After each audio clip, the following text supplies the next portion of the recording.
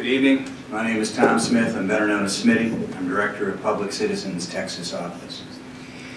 For over 20 years, we've been working with TCEQ and the staff to come up with a clean air plan that works to reduce air pollution in the Dallas-Fort Worth area.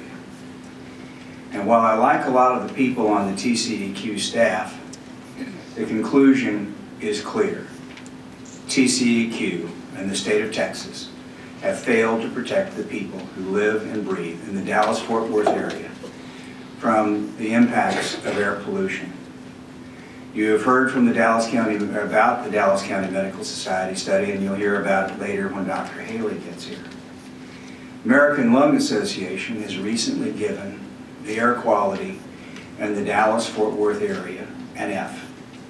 And for the 20 years I've been working with you all on these plans, every one of those plans has failed to reduce the air quality pollutants enough to bring safe air to the Dallas-Fort Worth area.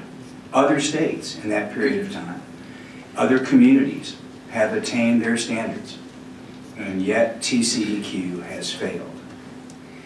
And I'm here tonight on behalf of one of my members, Luann, who first came to our meetings on air quality in the Dallas-Fort Worth area back around 1999. She had an inhaler in those days. And the last couple times I saw her, she was not an asthmatic anymore, but she had full-blown lung cancer. She was on oxygen. She would come to those meetings because she believed that citizens could make a difference. Luann had never smoked a day in her life. Nobody in her family had ever smoked. She blamed the power plants that she lived downwind of for causing her that cancer. And over the years, dating back to the mid-1997 era when Pete Breitenbach worked for you, the evidence was clear that if you just put pollution controls on the power plants, the big coal plants to the south and east, that it would have a dramatic decrease in the ozone levels in the Dallas-Fort Worth area. In 2007, y'all did studies that Environ did that indicated that if you just put pollution controls on Big Brown and Monticello and Martin Lake, it would make a huge decrease in the emissions that are causing air pollution in the Dallas-Fort Worth area. About 3 years ago, the Texas Medical Association and the Dallas County Medical Society released a study that indicated if you just put SCRs on those big old power plants, that you would likely come very close or perhaps attain. And while you all have quit really looking for solutions to air quality in the Dallas-Fort Worth area, the folks at University of North Texas, funded by a group of us, used your models, used your data, and determined that if you just put the same pollution controls that have been on our cars since 1977 on those old coal plants, that you would reduce emissions enough to attain the 75 part per billion standard. Now your staff scoffed at that and said it's only 1 part per billion, but that's what it takes to attain. That's what it takes to come into compliance with the Clean Air Act for the first time in 20 years.